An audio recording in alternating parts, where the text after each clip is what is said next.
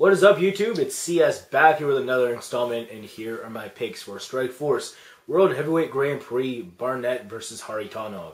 So yeah, MMA's version of the Super 6 middleweight bullshit whatever is coming back on this card. And yeah, what can I say? No Overeem, he's gone. We got Daniel Cormier replacing him in that bout versus Antonio Silva. Sergey Kharitonov, of course, is taking on Josh Barnett. That should be pretty entertaining in the main event. Middleweight championship bout between Ronaldo Jacare Souza and Luke Rockhold. I'm pretty big on both these guys, but I think everyone knows who's going to win that. We got one of my boys, one of my favorite fighters, Roger Gracie, up against King Mo, Muhammad Lawal. That should be pretty entertaining while it lasts. And we're going to start off this one by talking about the first bout on the main card, and that is between lightweights Pat Healy and Maximo Blanco. Alrighty, y'all. Pretty interesting bout here between two pretty interesting lightweights. We got Pat Healy on one side. Offensively, as a grappler, he's pretty talented. Flashy subs, good takedowns, decent wrestler. To me, that's all he can threaten Maximo Blanco with. His stand-up isn't the greatest.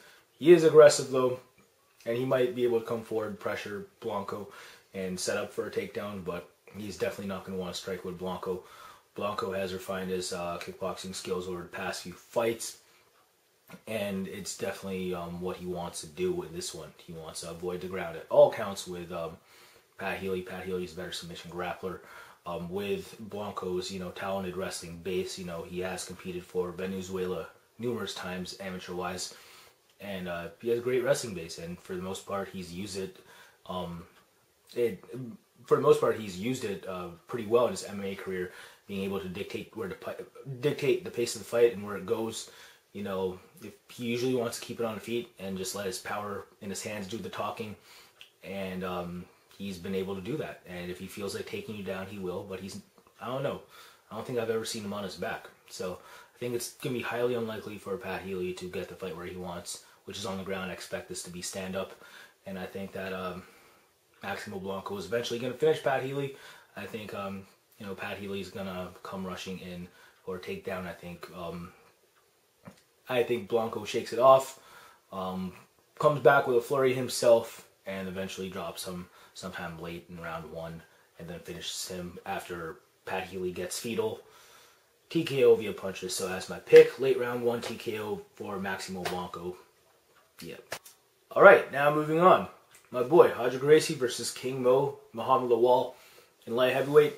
Pretty fun looking match here. Really don't see how King Mo wins this.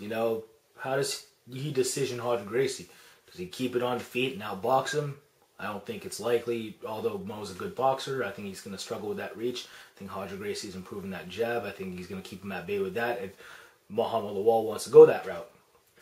If Muhammad Lawal wants to go to the ground with Roger Gracie, what does he do? Stay in his guard? How long is he going to stay there for before he gets submitted? Just saying. He hasn't fought a grappler the caliber of Roger Gracie.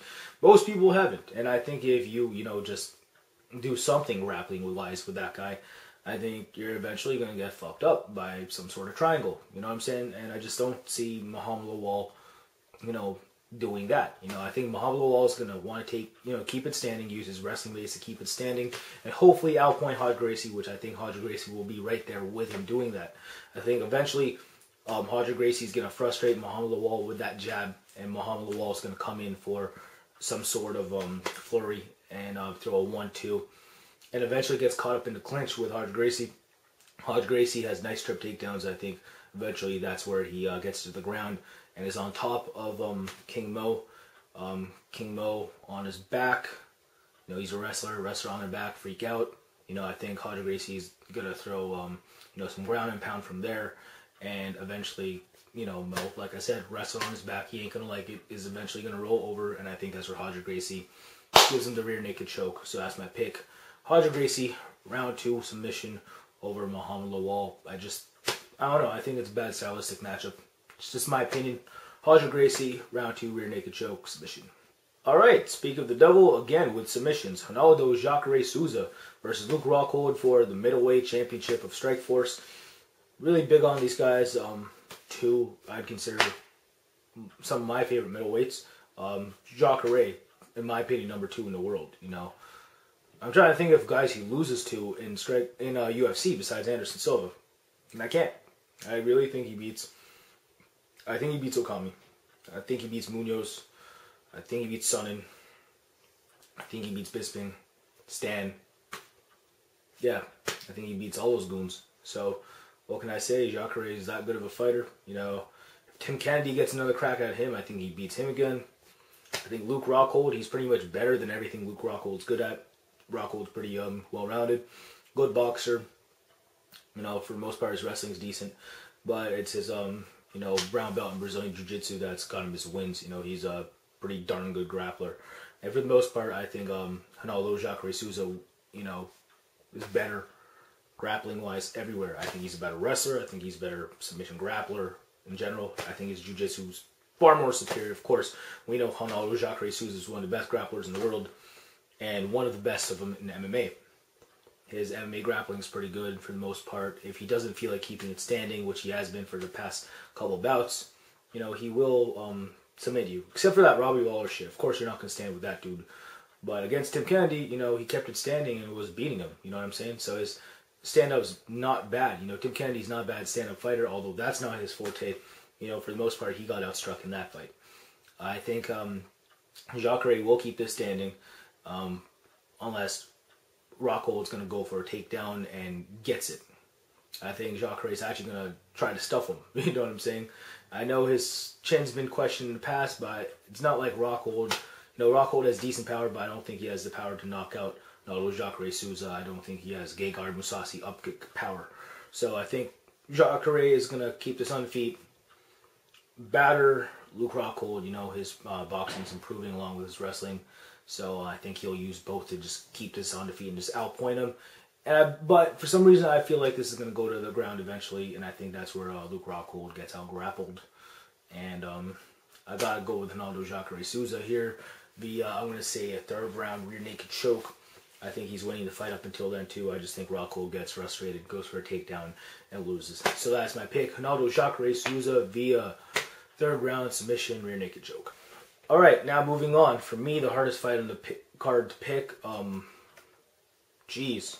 Heavyweight Grand Prix semifinal bout between Antonio Bigfoot Silva and Daniel Cormier. Frick, who do you go with here? Antonio Silva hasn't dealt with a wrestler like Daniel Cormier, and Daniel Cormier has been pretty much, you know, he's been able to take the fight wherever he's wanted. And, you know, his how many ever fights he's had in his MMA career. I know he hasn't faced the greatest competition, but against Jeff Monson, a good wrestler. You know, he was able to keep it standing and just outstrike him.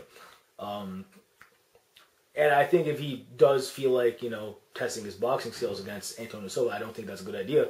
But I think he has the ability to take it down to the ground, which is crazy. And I think it would be an upset pick if I did pick Cormier here. Antonio Silva, for friggin' sakes, is the guy who just totaled Fedor in his last fight. Now, Fedor, you know, he looked like shit. What can I say? But I'm going to give some credit to Antonio Silva. I don't think the guy gets enough of it. I think he is one of the best heavyweights in the world. I think he's very skilled. You know, his boxing is definitely improving. His jiu-jitsu is obviously great. I think he has the ability to get to the ground if he wants. Can he submit Daniel Cormier if it somehow winds up in the ground, whether he's on top or on the bottom? Yeah, I think he can. You know, but I think Daniel Cormier, you know, it's hard to imagine Daniel Cormier on his back unless he gets dropped. And I just really don't see what Antonio Silva is going to do to stop Daniel Cormier takedowns. I know Cormier is undersized. Bigfoot Silva's a huge dude.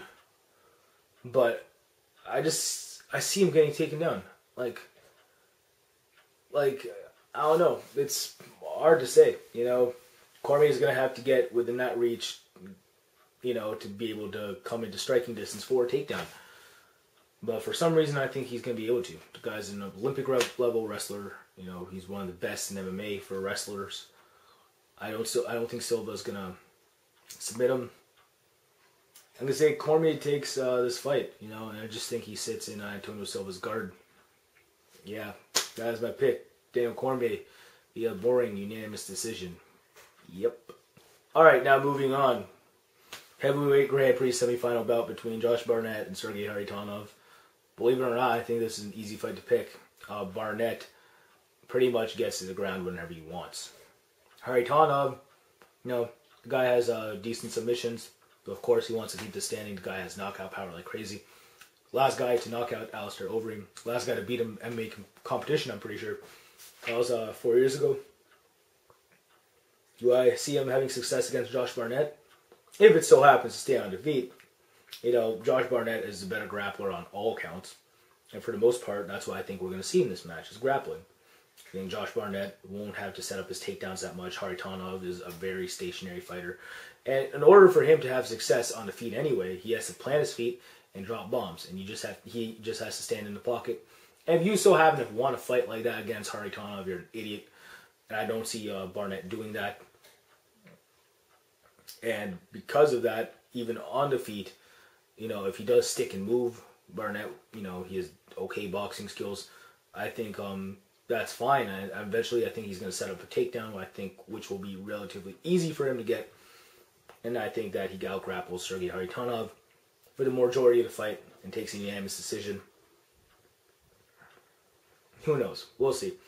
Kharitonov, does he have a puncher's chance? Yeah. Do I see him doing anything else? Not really.